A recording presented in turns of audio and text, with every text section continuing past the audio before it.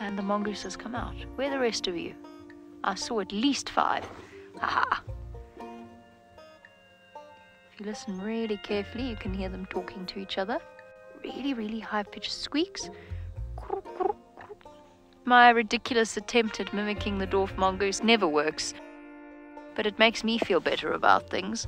It does actually sometimes work. They respond to that sort of generic squeaking sound because they're very curious animals, and they're also very alert animals, so they want to see whether or not I'm a threat or if I'm making an alarm call or something like that. So it does occasionally actually attract their attention. Oh. Should we try that squeak again? Since they're all gone. Ha! It worked.